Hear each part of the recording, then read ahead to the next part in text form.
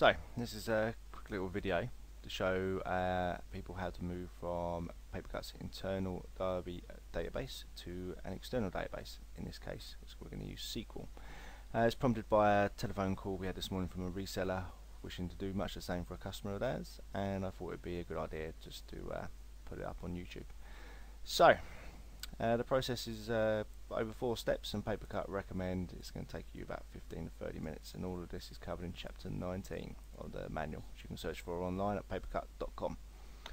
So the first step really is to back up the existing data within PaperCut, which I've already done just to save some time, and I have that stored here. I renamed it the backup.zip. Normally it has a timestamp as its file name, but backup.zip is just easier to work with for now, and it's on the root to C, so I can easily find it. And then we need to create and initialize a new database. So this is all done via SQL. So we've got a trial of SQL 2000 and something. Let's have a look. 2008 installed, R2, and we've called a new database PaperCut DB. SQL probably, if it isn't already set up, is going to take you the longest amount of time to actually set up here from this entire process, but once you get the hang of it, it's fairly simple.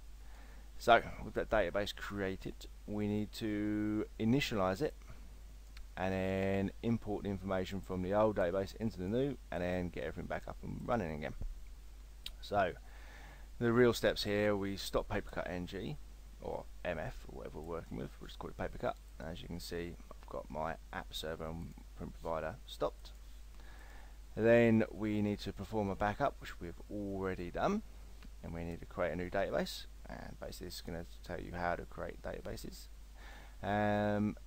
Once that is done, and obviously I'm not going to show you how I made a SQL database, this is a bit time consuming, we need to wander off to wherever we installed PaperCut and check out the server.properties file.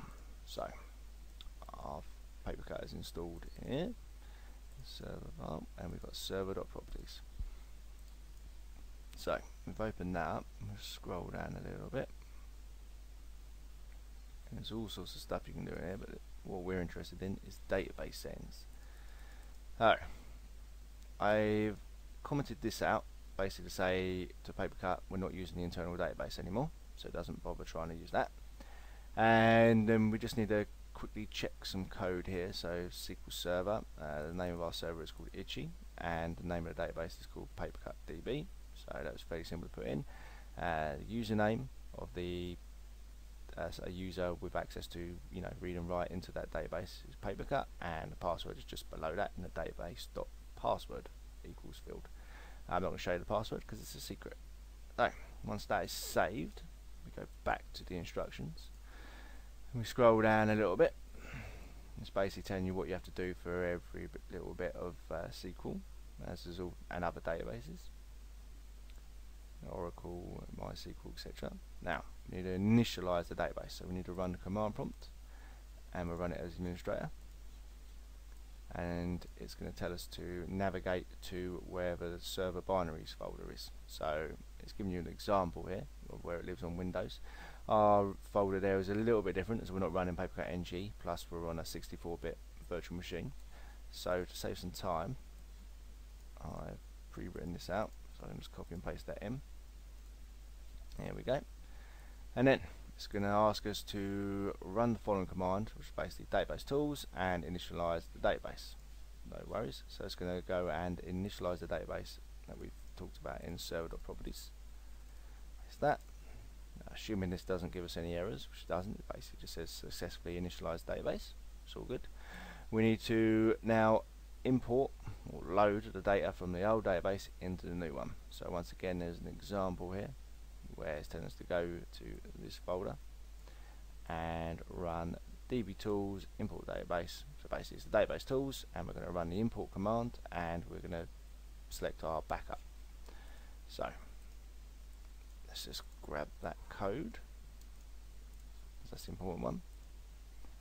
I'm going to paste that in there, and then we will cheat and copy that in. So basically it's database tools, just running an import database command, and it's going to go look and see what the root to C for backup.zip, which as previously discussed is our current backup of my existing PaperCut install. So let's copy and paste that in, And what we should see here, assuming everything is set up correctly, is it's going to create a load of tables and rows and things like that in the new database. There you go. So that didn't take that long, but you know, in fairness, my install of PaperCut on this particular machine doesn't have a lot in it. Any sensible user, you know, at a normal site, it's going to take, I don't know, take up to a minute, maybe more, to import all the information. It just depends how much information you've got in the database.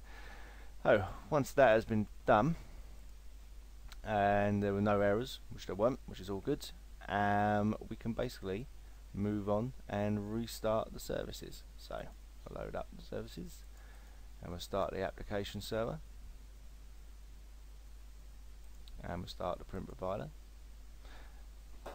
Basically, and if this isn't going to work, PaperCut's probably not going to work or load up. So as a little side note, the application server is the pretty side of PaperCut. It's the admin interface, which allow you to change all your rules, filters, you know, quotas, follow me queues, things like that. The print provider is the ugly bit that does all the grunt work, which you never really see, and that basically reads all the print jobs, changes things, does this and that, moves them over to different queues, etc. So, giving that enough time to start up.